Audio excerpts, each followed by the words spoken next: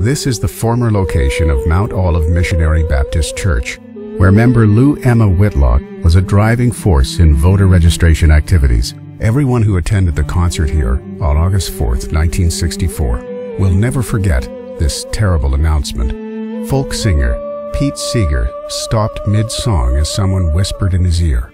He announced that the bodies of missing civil rights workers James Chaney, Michael Schwerner, and Andrew Goodman had been found. Everyone joined hands and sang the civil rights anthem, "We Shall Overcome." 3 days later, another crowd assembled at Mount Olive and marched to First Union Baptist Church for Chaney's funeral.